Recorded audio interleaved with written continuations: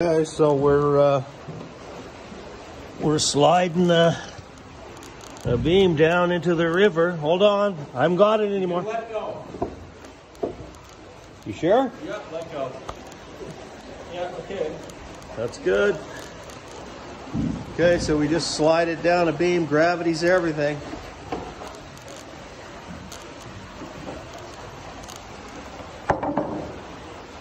Okay, so we're ready for our second one.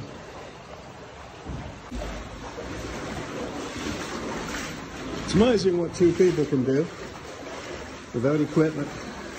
At any rate,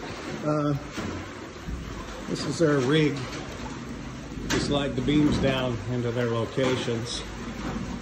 I imagine this is probably what they did back in the day. It's just using your mind, not your spine. Well, imagine a few of them use their spine. So we're going to tip this one up into place and then try to jack there. You can see that there's two main timbers here that hold the machine works up top. And the reason these need to be adjustable is because we have to constantly adjust the machine works upstairs, so we want those not to be a fixed thing. Sometimes the machine work rattles, stuff happens, and actually to get to that number we don't know. We don't know how much the building will crush, where we have to pack. So we're ready to stand this up.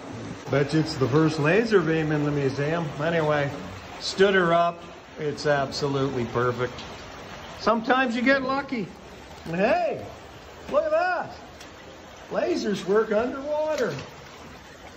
We can set posts and piers and work in the water. Anyway, ready for stage 2. Column 2.